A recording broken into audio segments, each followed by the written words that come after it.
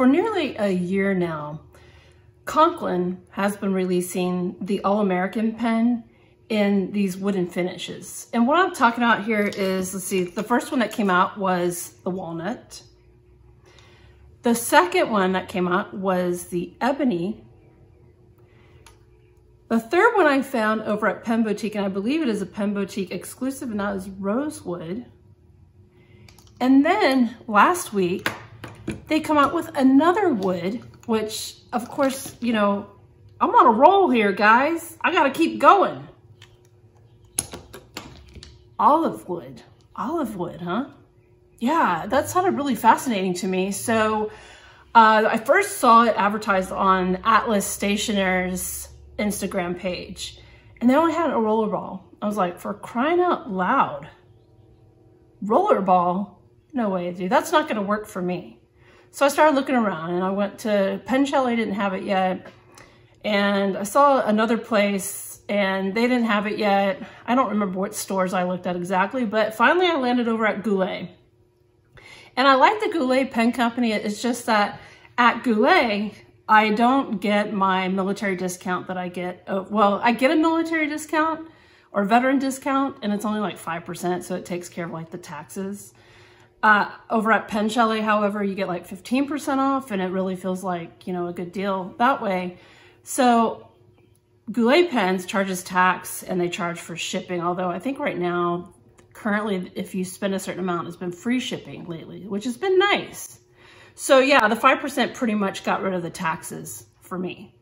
So, I mean, you know, I don't know if you guys, if that's like a thing for y'all, you know, because different pen companies or different pen stores offer the pen, you know, usually at the same price point, but then, you know, you have certain pen retailers that have their perks. And my favorite, of course, is Pen Chalet, because to me, in my opinion, they have the most perks. And, you know, when I spend, you know, these small fortunes, I kind of like it to build up and be able to get $20 off or, you know, 15% off here and then. And so to me, that's kind of a big deal. But anyway, that was like a long story. I ended up at Goulet. And the reason why is because Goulet was the only retailer to carry the olive wood All-American in a fountain pen. So I ended up going with Goulet. And it's cool, you know, it got here. And so let's go ahead and let's take a look at this pen.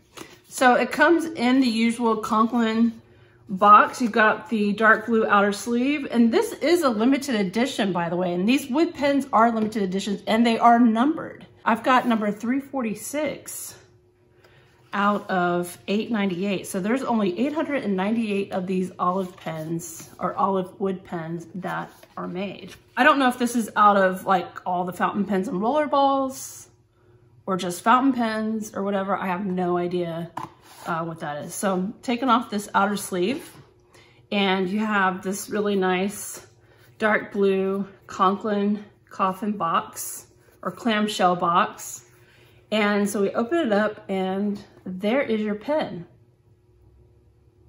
I think it's nice. It looks nice. So this is a different look than the rest. So now we've got, you know, these different color variations. And so obviously what I've been doing here is next to the rest of its buddies, let's put it in from light to dark finishes. So what I'm doing is I'm sticking to the same trim, which is rose gold, because I like rose gold. I think it's gorgeous. And now we've got a nice little quattro happening here. I guess it's a little OCD type of thing, but when I collect certain pens, sometimes I just, you know, for it to look cohesive, I like the trim to be the same. I know it's really weird. And with my regular All-American pens, you know, it really does bother me that some are silver and some are gold, you know, because all of the nibs are silver. So that drives me absolutely crazy. So this one, to solve that problem, because they do come with like a black nib normally. And I believe I have one of the pens has the original nib. I ended up replacing all my nibs on these wooden All-Americans. So no, these all have, okay, so what I ended up doing, they do come with usually a black nib. So just like this. Okay, so the new pen that just got here comes with a black Omniflex. I selected the Omniflex. I selected the Omniflex nib just because it's their new Jowo Omniflex nibs. I had a great experience with it in my Turquoise Serenity All-American pen. And so I was like, okay, I'm gonna give the Omniflex another try. And so I went with this, you know, the black finish on this. But what I ended up doing with these pens is to match the rose gold trim. What I did is I ended up buying a rose gold Bach nib to go on these. And this one actually has a specialty grind from my friend Kirk Spear. It's a reverse architect grind. But I just think it looks better, in my opinion, with these rose gold nibs. So that's what I believe that Conklin, when they released these, I would have appreciated more with a rose gold nib. And as well as, and I realized that this would not be very cost effective for them, but I believe the section should have been wood also. And I know a lot of y'all have written in and said, well, the wood could stain all that. I don't care. Let it stain. It's just evidence that I use my pens. But I just, you know, there's just like this, you know, thing where I just think everything should kind of go together. So sue me. Okay. So the box it comes in, there is some literature that arrives with it. So you have this has the Conklin Omniflex. The Conklin Omniflex card, you know, it's like, oh, we've got an Omniflex nib that comes in these colors. It's like, okay, well, hey, wait a minute. Why didn't y'all stick a rose gold Omniflex with the rose gold trim? I just think those details would be cool. Because you know what they did here? Since all the nibs come with this black section, black nibs, it's like, I just kind of feel like it's like, well, we'll just throw it together with the different color woods or whatever. And, you know, I just, like I said, I just think it would have been a cooler pen with a wood section and a rose gold nib. It just would have looked really badass. So there, I've said it. Comes with fountain pen refill instructions, as well as a warranty.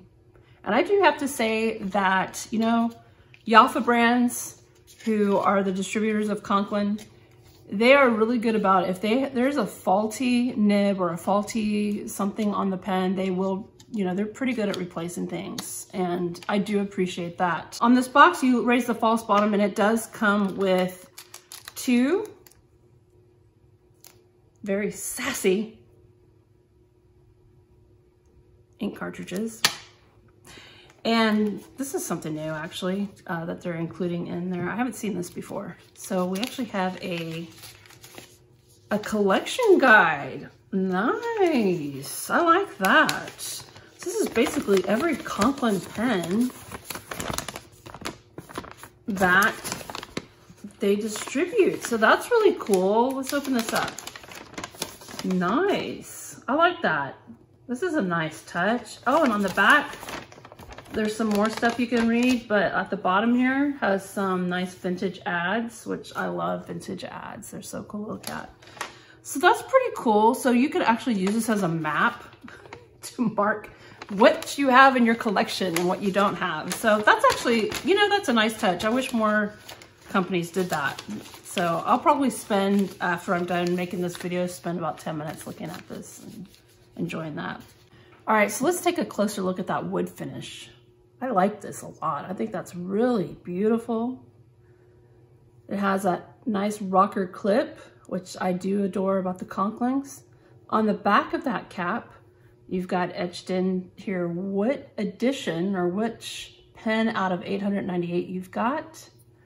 On the barrel is Conklin All-American etched into the wood.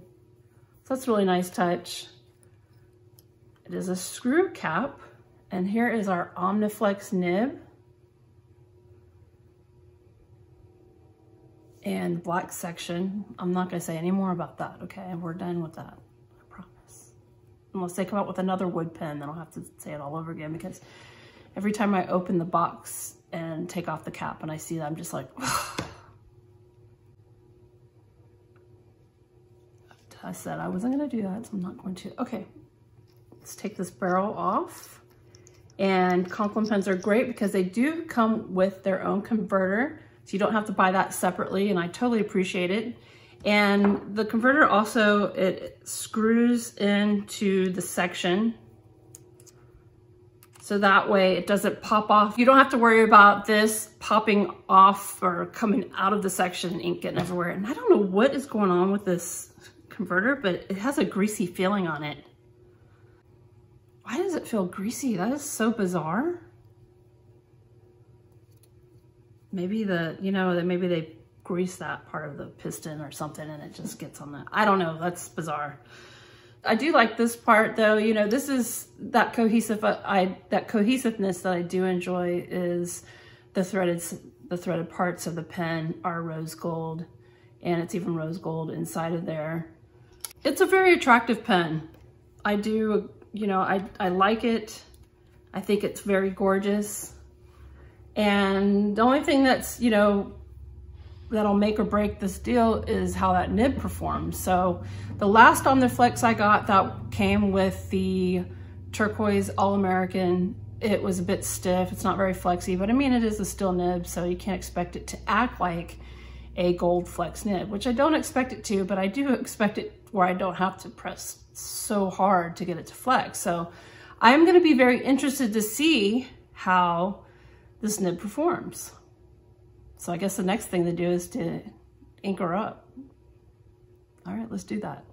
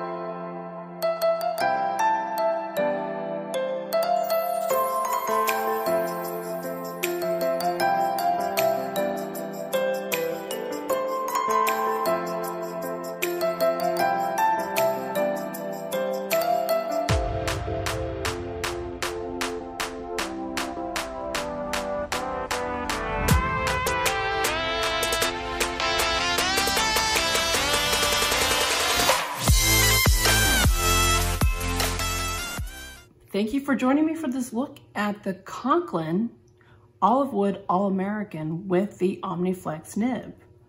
Now, I do believe it's a very attractive pen. And the one thing I did notice after I unboxed it and showed you guys the nib closer up. So this is a problem I have with some of the QC or the quality control happening with these nibs. Go back and rewind and check it out, but you'll notice that the tines have a big giant space in between them. The tines are, I don't know, it's not cut right. Something is off. They're spread apart really wide, and that's a little bizarre, but the pen did function and write well. I mean, I feel like the ink flow is okay.